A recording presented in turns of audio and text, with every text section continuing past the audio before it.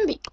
درسنا النهاردة هو تخطيط الصفحة، وأول حاجة نبدأ بيها كيف يمكن تغيير اتجاه الصفحة. يعني إن احنا نقدر نخلي الصفحة أفقية أو رأسية. 1. افتح قائمة فايل. 2. اختر منها بيج سيت. 3. يظهر مربع، نختار منه الصفحة أفقية لاندسكيب، الصفحة رأسية بورتريت. 4. نضغط أوكي. يعني احنا عرفنا دلوقتي ازاي نقدر نخلي اتجاه الصفحة أفقي أو رأسي. أول حاجة نفتح قائمة فايل،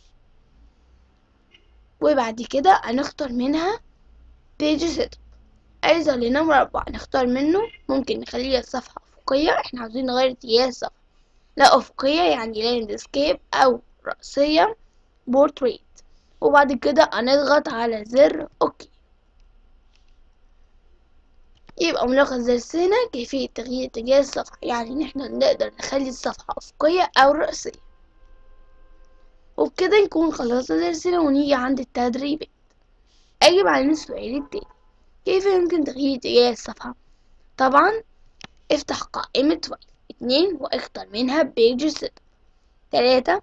يظهر مربع نختار منه صفحة أفقية لاندسكيب، صفحة رأسية بورتريت. 4. نضغط على زر أوكي. وبكده نكون خلصنا درسنا، ونقابلكم في درس جديد مع نفهم نتعلم ببساطة.